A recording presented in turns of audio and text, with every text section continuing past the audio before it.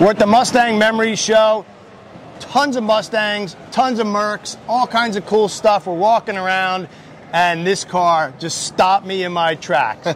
This is my man, Nick. How are you? 64 Mercury, 427, stick shift, straight as can be. Tell us about this car, Nick. Well, I've had it for 20 years. It was painted 23 years ago. Wow. And it's just a beautiful car. It was originally a 394 speed car with air, and it deserved a 427, so that's what it got. It got a true 64 427. That is, it dynoed at 585 horse, 640 foot-pounds of torque.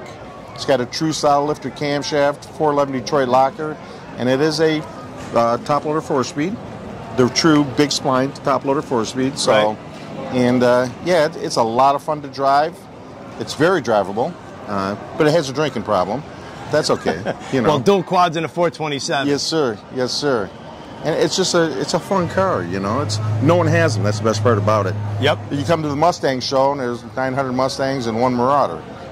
So, right? And the Marauder is such a unique car with the styling and the design and all the chrome trim and everything on it.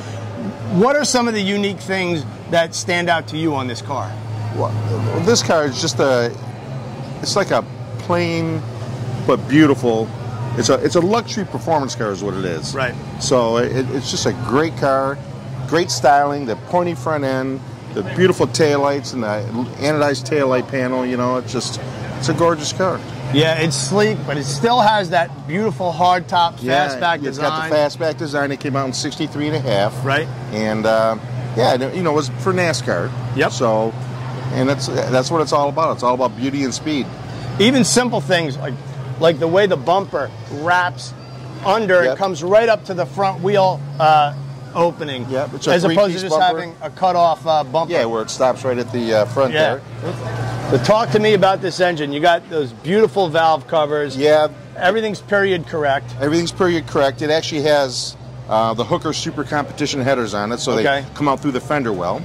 Got to keep the heat away from the motor, you know. Yep. And the gentleman who built the motor for me worked at Ford Motor at this place here on the engine program back in the day. Nice. So it was built here in Dearborn, and man, it just goes and goes and goes. It's got a lot of power.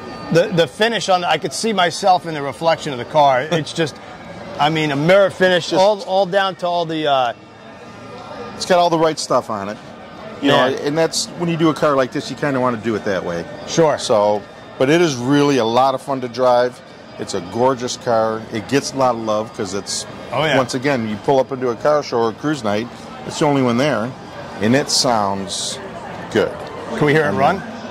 Yeah, why not, right? Yeah, and then we'll check out the interior. Could we pull the hood down a little bit? Sure. Show kind of like the those beautiful lines, Mercury up front. Mercury up front. This is actually, it's funny, Mercury used a Galaxy hood. Right. And had this bolt-on piece. They're actually Galaxy doors, and they have the bolt-on piece. Yeah. Because the Ford equivalent of this is a Galaxy. It's Galaxy, exactly. But even little trim stuff, like you've got the grill with that razor shaver, electric shaver kind of grill, but you've got one black and one aluminum. So it's kind of like a keyboard going on there. And it's anodized, so it's not chrome, but it's got chrome rings. Right. So it just shows you the definition between the grill and the headlight doors and the bumper itself. But Mercury, so much class. Mercury. Just look at the way the chrome trim comes up. Are these up? These are just a trim piece, right? Yep. So on the park lanes, it would have had the blinker in there. Okay. So. All right, let's hear this thing run. Yeah. What's the engine? It's a 427. 427, huh? Yep. But Thomas, check this out. Like, we're going bare steelies with the chrome lug nuts. Those are Raider 3-inch bullet lug nuts. And if you look at the ones in the rear, those are Cal Custom axle covers. Oh, wow. Those are bad. Those are original. They were in the package from the 60s when I bought them. Look at the size of the rocker panel alone. It's like you're stepping onto a boat. That's right. You know, like a regular Mustang would be like half the width of that. Original Mercury floor mats with the white Mercury head in it. And just look at the white Mercury across the dash. Yep. I see you got that cool Bill Strop shirt. Hell yeah. That's a cool shirt. This was Bill Jr.'s shirt. Really? So I have a friend who drag races. He was out in California in the 70s, screwed up his car, went to Strope, asked him if he could use his garage, and he borrowed his son's shirt, and he said somehow it made it back into his bag when he went home. But it was a medium, so I had this stuff taken off of it and put on a large. Oh, extra large, actually. And she has the original one. Nice. So let's hear this thing run. You can hear it run. Make sure the brake's on. Neutral. Electric fuel pump.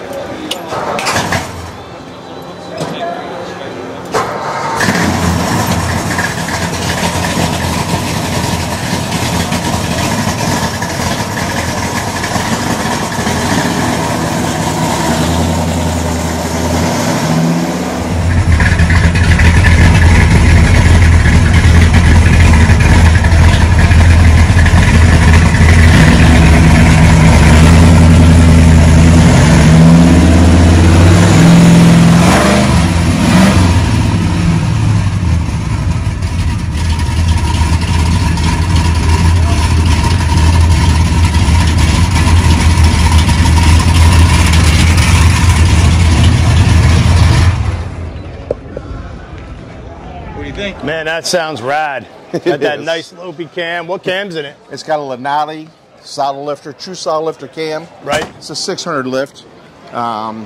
It's 615 on the exhaust, so it lets more exhaust out. That's what you want on these 427s. Okay. So, yeah, but it's a medium riser.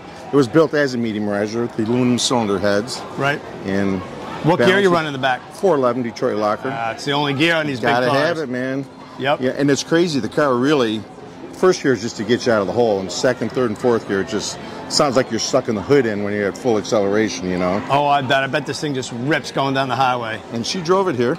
Oh, fantastic. How's it run, babe? Yeah. That's awesome. You gotta wind it out. I mean, you gotta run through the gears, you know? How high do you rev her up? As high as it wants to go. It'll go to 75. Oh, you know. But you don't want to break anything in a motor like that. But it's all studded. I mean, speaking of studs, there's Mike Ray, the president of the Mustang Club. Yep. How are you, brother? What's going on, man? Cool. Get on. That's all right. Been, bro? Mike Ray. Mike Ray. All of us. Hold on. Getting a photo here. That's right. Photobomb. Awesome. Thank you for bringing the car out, man. Oh, thank you for having me. Perfect prime spot. I love it. Next year we're having the swap meet. I'm going to run it for you. Are you? Well, everybody's asking me where the swap is. Everybody's asking it. We get 2 vendors, so. We're going to be more than that, trust me. I'm going to need to drive up here. I'll help you. I'll help you. I'm not going to be able to fly. I'm going to have to drive up here. There you go. Cool. Hopefully after this week of Evan's experiences here, you're going to come back now. Oh, that was done. That was done the minute I walked in. So next year is the 60th. I'm just and the busting year this after job. is 50 years of Moxham. Wow. We're the third oldest club in the country. All right, Abe, this one's for you. You're not going to believe it. So the green Mercury wagon was for sale in the Fairlane Club newsletter. I think it was 1985. And my brother said, hey, you got to buy this wagon. It was two grand. It was from Arizona. But the guy was in Wisconsin. So I called him. I didn't have to write him a letter back then. He could actually call. So I called him and said, hey, I'll take the car. He met me in Gary, Indiana. Nice place. And I bought the car. It came with those 15-inch Magnums that are on it. Still on it. Still on it. So listen, this is a great story. I bring it home. It was like February. April comes along. I'm like, I'm going to put the AC belt back on it. Put the AC belt back on. I turned on, blew cold air.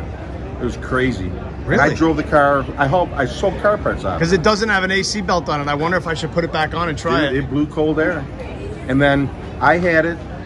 Was it a 4-speed when you had it? No. I sold to my friend Greg Sanchez. Greg, and I'm a vendor, so I had a line on a green Cyclone interior. So we went out to this guy, Dick Martinian's house out in Washington Township, bought green bucket seats, the green dash. That's what's in it now, the Cyclone dash. Yep. And then he sold it to a guy who put the Cleveland 4-barrel 4-speed in it because it was just a 2-barrel C4. The car ran great. I mean, it still runs fantastic. I know. It still has the original paint on it. I think you still got that little blister on the left bottom of the left fender, right? Yeah. I knew that guy. I put the Eliminator scoop on it for the Woodward Dream Cruise. Still has it. Yep. That's crazy, that's awesome. This is crazy. So there's a look at an awesome 64 Marauder. Nick, thank you so much for giving us a peek at this great car. Thank you. You're welcome. Thanks for checking out the REVan Evan channel. Come back for more. You got it.